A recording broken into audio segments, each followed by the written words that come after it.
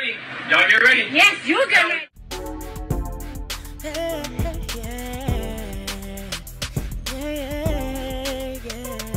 If you want the latest news in the streets, join us and tune in for the tea. Breaking news with integrity. So tell your friends and your family. It's the Lovelyti TV show, bringing you good tea and good vibes. It's the Lovelyti TV show. Be sure to share, like, and subscribe. Remy Ma's son. A lot of people have been wanting me to talk about this situation with her son. She came out and claimed that her son was innocent. You know, this was some type of farce. But now more news is coming out today that he's not as innocent as she claimed that he was. So, this was last week.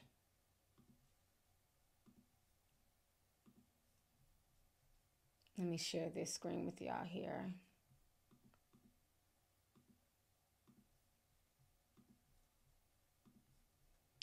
Okay. So, last week, Remy Ma talked to TMZ. And they said this: Remy Ma is now reacting to her son's arrest, telling TMZ, "We stand by Jason, oh, maybe she spelled it that way, okay. Jason's innocent, and pray that the NYPD will conduct a complete and thorough investigation to reveal the truth. This is undoubtedly a difficult time for my family and me. While we sincerely appreciate the love and support we have received from you all, we kindly ask for privacy as our legal team works to prove Jason's innocence. Remy Ma's son is being represented by an attorney, Don Filerio. Remy Ma says via the law office, as his mother, I want to address this situation personally, but have been strongly advised by his legal counsel not to say anything. At most, people in this similar situation are informed by their attorneys to do it being an active case.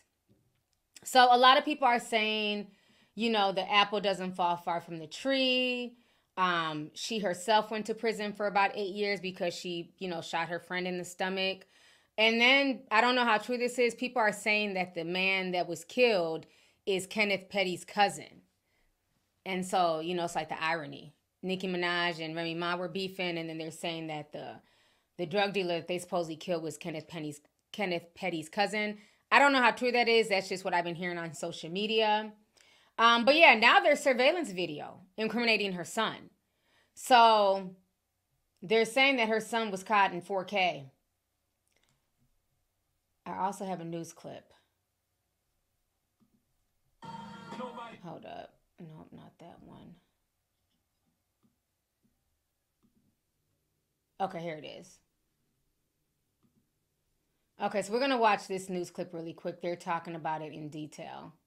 I'm Steve Lacey. And I'm Natasha Verma. 23-year-old Jason Scott has been arrested in connection to a murder in Queens that dates back to 2021. Investigators are looking into the possibility that it was a murder for hire. All right, Fox 5's Teresa Priolo joins us live from Astoria where the victim lived. Teresa, what can you tell us?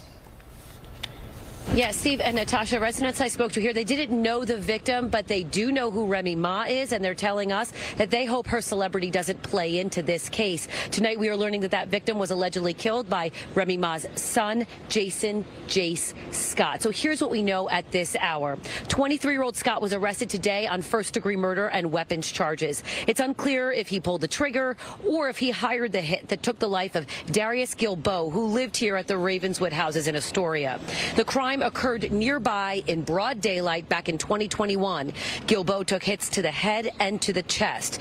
Gilbo had an extensive criminal history. 8 months before he was killed, he was indicted in a massive drug trafficking operation. As for Jace Scott, he appeared alongside his mom, Remy Ma, in the hit show Love and Hip Hop. She's one of the biggest names in hip hop and has been since 2006. She also has something of a lengthy rap sheet and has done 6 years in prison on a gun crime. But none of that mattered to the folks that we talked to here in Astoria. It doesn't matter if it's a celebrity or not. If you commit a crime, you're supposed to be paid for the crime you committed. It could be anybody. It doesn't matter. You know, if they're, you know, their mother's famous or father's, it doesn't matter. We got the police station on the corner. We got sanitation. So not too many things happening here. They happen around here, but not in here. It's really difficult.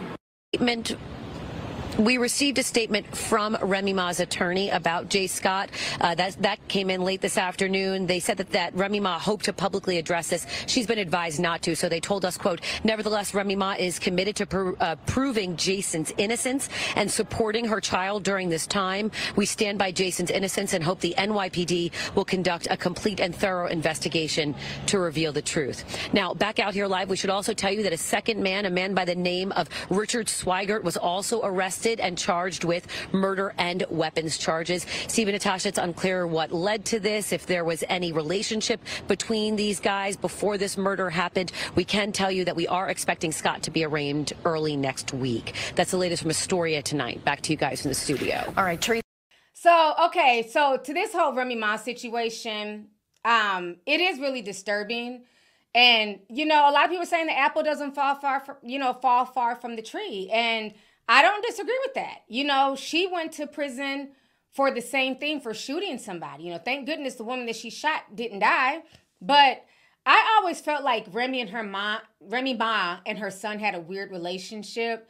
Like, granted, she wasn't there to raise him because she was locked up through his formative years.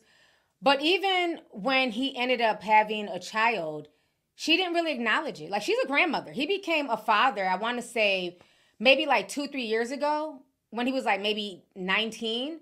And I remember people were going off on her, like, why aren't you acknowledging your grandchild?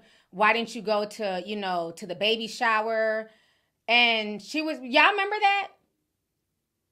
That people were dragging her for not going to her grandchild's baby shower, or the son's baby shower for the grandchild. And she never really acknowledged this baby. So at that point, I kind of felt like something was amiss there, that they weren't as close as they should be. Because everybody was saying, yeah, y'all not don't forget anything.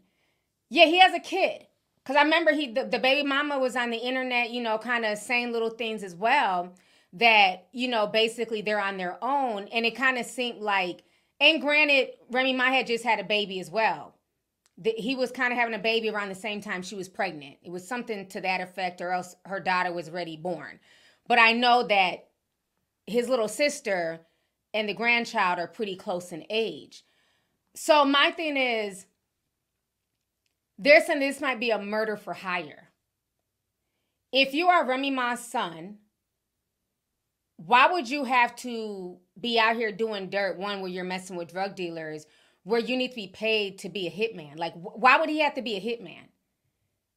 So it just shows that something in the dynamic wasn't there. Either she wasn't helping him out or helping him with opportunities. And I'm not saying that she needs to take care of him, because he's a grown man. At some point in time, you got to get up on your own. But there should have been some structure there to, like, help him where he wouldn't have to go into the streets. Somebody says they're not rich. Well, it seems like a lot of these celebrities are just not rich at this point. But again, the lifestyle that they portray is that they have it like that. So I don't think the public is wrong for assuming that they are rich. When y'all are throwing these expensive weddings and, fur coats from head to toe, the latest this and that, people are going to assume that. But even if you're not rich, right? Because you have a lot of people that are average parents, middle class, lower income class, that are not rich. It's not always about money. It is about structure and being there for your children morally, spiritually, really teaching them things. Why do you guys think I get so upset when people try to act like because Nick Cannon has money, that's okay? Elon Musk is another Dusty. Yes, he's a billionaire, but he just had his 12th baby by like his 8th baby mama. That's not cool. Just because you have money doesn't mean anything. How are you raising your children? Are you there? Are you a significant figure in that child's life? So I feel really bad for this whole situation, because as a parent, you don't want to hear about your child being involved in anything criminal, let alone a murder.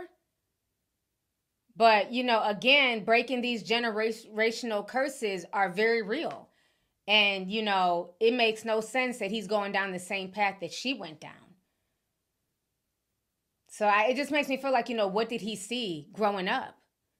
Because a lot of times children will see a lot of dysfunction they'll see the violence, they'll see the fighting, you know, they'll see family members, you know, duking it out, and they'll think that that's normal.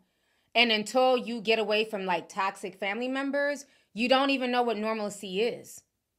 So who knows what this young man was raised around while she was in prison and the people around him. Because if he was around the right people, there'd be no reason for him to go down the path of being a hired hitman. So it's really sad. People are saying, well, where's Papoose? Well, Papoose wasn't his dad. You know, that was his stepdad. You know, I'm sure Papoose tried what he could do, you know, and try to help him out. But at the end of the day, you know, the young man is 23 years old. He's grown. I don't infantilize, you know what I'm saying, men on this channel. Once you're of a certain age, you're grown. Black, white, or otherwise. So there's only so much Papoose could do. And it seemed like, you know, at this point, Papoose and Remy Ma, they're not even together. So maybe Remy Ma is too busy, you know, living her hot girl summer. I don't know. But the whole thing is unfortunate. It's going to be very interesting to see, you know, has Fat Joe spoken out about this? Any word from Fat Joe? Because, you know, he talks about everybody else. Yeah, it's sad.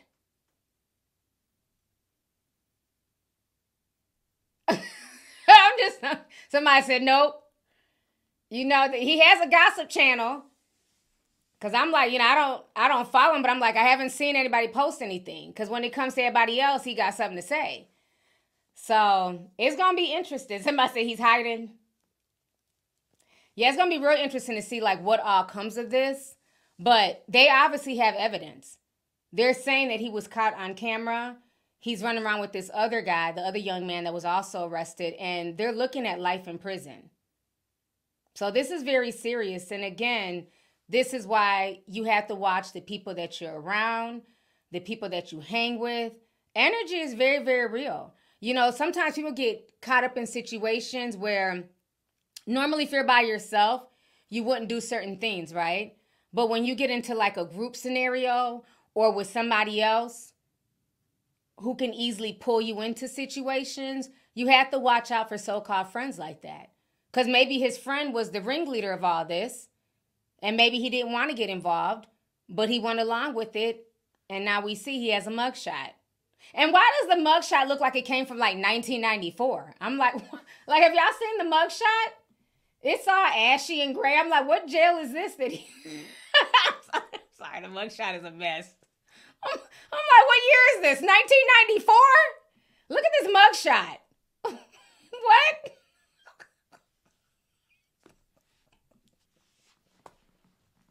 I'm like, what in the ashy mugshot is going on here? He doesn't even look 23 in the mugshot. He looks 43. I'm like, what? I'm sorry. Sometimes you gotta laugh to keep from crying, child. I'm like, what is going on with what in the New Jack City's going on here?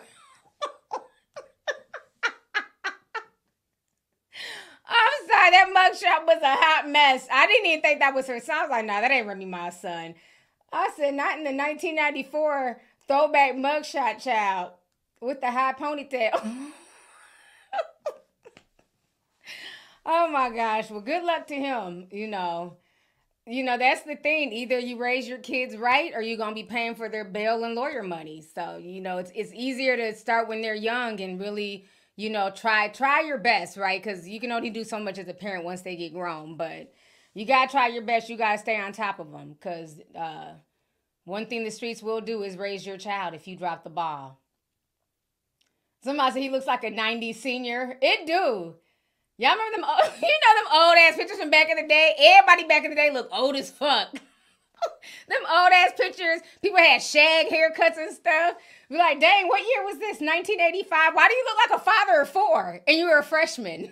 If you want the latest news in the streets, join us and tune in for the tea. Breaking news with integrity. So tell your friends and your family. It's the Lovelyti TV show, bringing you good tea and good vibes. It's the Lovelyti TV show. Be sure to share, like, and subscribe.